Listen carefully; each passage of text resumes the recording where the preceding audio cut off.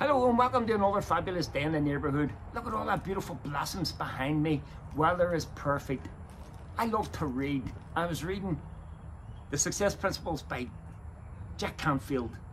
He partnered with Mark Victor Hansen. They wrote all those Chicken Soup for the Soul books. You know the ones.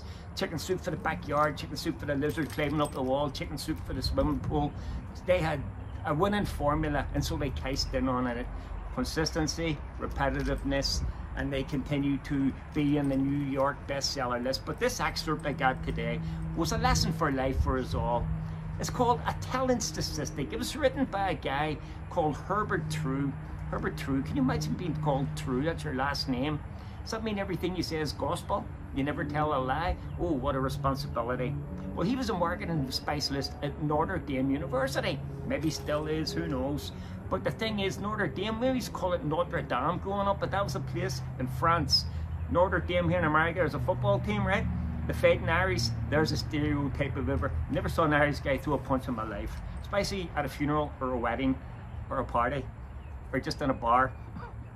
Anyway, he said 44% of all salespeople quit trying after they rejected the first time. 24% quit after being rejected second time.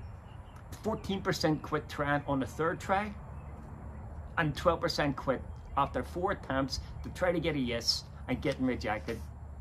94% of all salespeople have quit by the 4th attempt. And yet, here's what he said they know.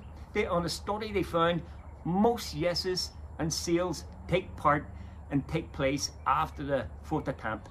6% are getting all the sales, doing all the business, and they're making all the money. I'm going to ask you today, have you ever quit because you got a no and you took it personally because you felt you were being rejected? Can I just tell you, they didn't reject you, they rejected the proposal at that time. And don't be afraid to come back the next day and ask again and ask again. You may be able to present new data that makes them look at your proposal a different way. You may get them in a better mood. You may be dressed a little better and you have a smile on your face the next day. It could be that they have got new funding for their business when you come back and ask again. Circumstances have changed in their lives and now they need what you're offering. You just gotta be persistent. I'm going to ask you to become an asshole. Yes. And so with that in mind, and I'm going to put it into practice here. I am a real estate broker, California, Nevada, living in Las Vegas. So let me ask you, have you thought about possibly selling, buying a home? And can I ask you to be your realtor? Can I ask you, do you know how much your home's worth today? Would you like to know? I'd like to tell you.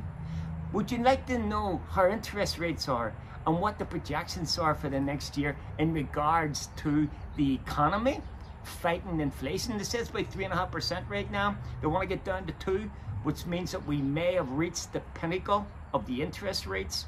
I've got the information to provide to you, and I'm asking, who do you know that you could refer business to me that I could help them buy or sell a home and honor your referral with the best service possible? That's how to ask. Go be an asshole and have a great day.